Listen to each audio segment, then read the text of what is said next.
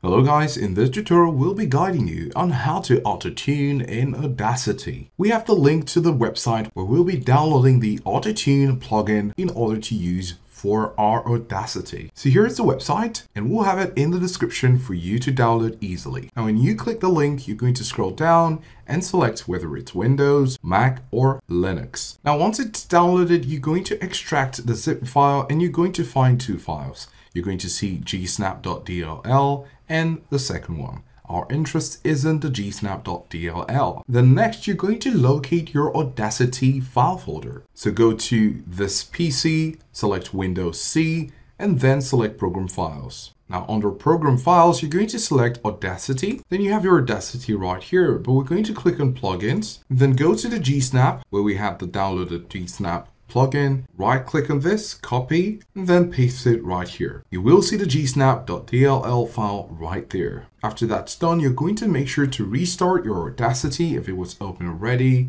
but if it was not, you can open it and then go to Effect, then go to Plugin Manager, then click on Rescan. Now after rescanning it, you should see gsnap. We're going to scroll down and here you can see the gsnap plugin right there. Press on OK, and now we have our track. We're going to make a record.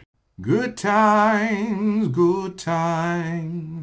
will always be.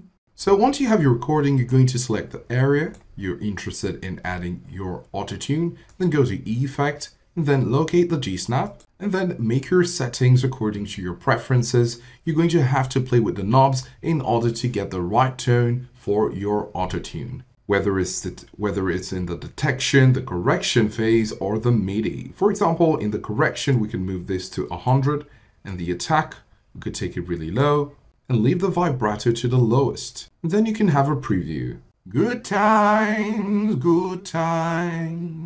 will always be. Of course, you can see it needs some tuning, but with these knobs, you can make it better. This is how to auto-tune on Audacity. So this is how to get the Autotune plugin, have it installed on your Audacity, and apply the effect on your files.